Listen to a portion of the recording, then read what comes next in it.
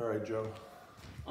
So my question is, many times when I'm doing the Tai Chi form or other forms, my experience of it, my sensation of it is that the shoulder is down, the hips are where I feel they should be, the knees are where they should be. But my instructor, Stephen, will sometimes make a correction and say your shoulder is up, your hips are out of alignment, your knees pointed this way. Whereas I don't have that sensation, that experience of that's what's going on. I felt like the shoulder was down, I felt like the hip was in alignment. So when practicing, how do you correct those things without a person looking at you, visually assessing your posture and your form? Cool, thank you.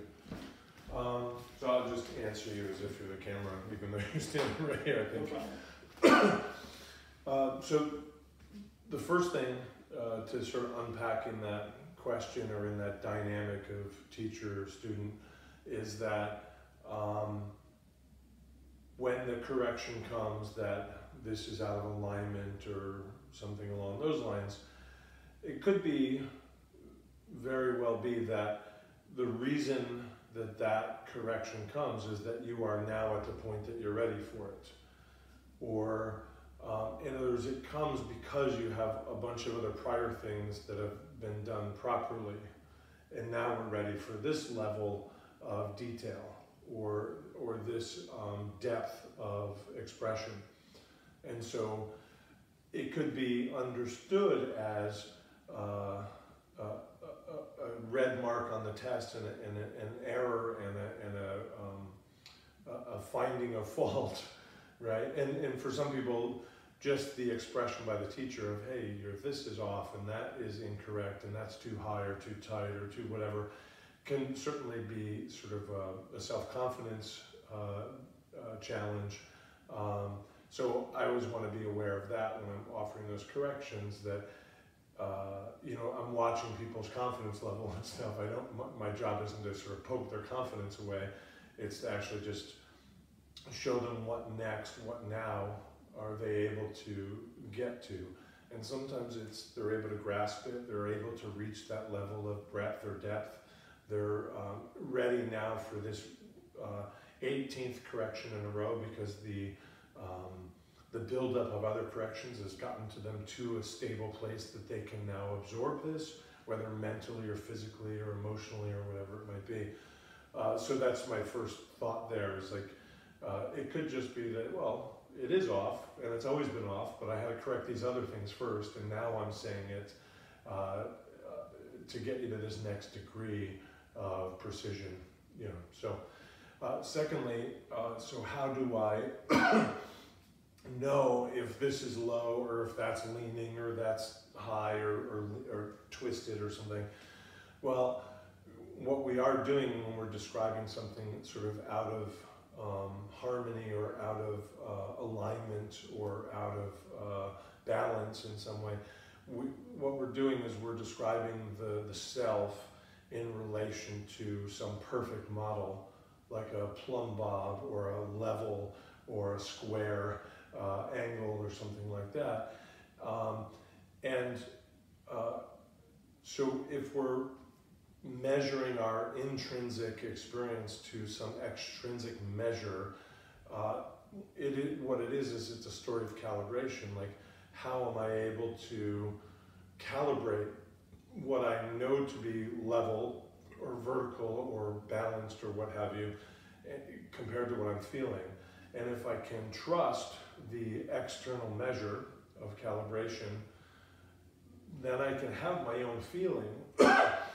And that feeling might be, I'm straight, but I trust that measure, and that's a whole issue. Why do I trust it? Like, you know, it's who created that device, and you know, do I trust my teacher when they say I'm straight now? You know, okay.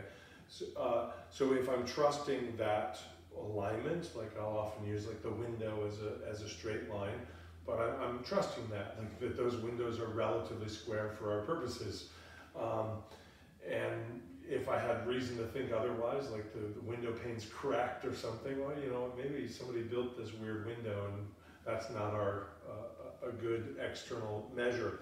So if I'm feeling straight and I'm seeing straight, and I can begin to sense, whether because my teacher helped me by telling me, or I have a mirror or something like that, or a classmate or whatever, or I'm sensing it inside, something feels tight here and stretched here.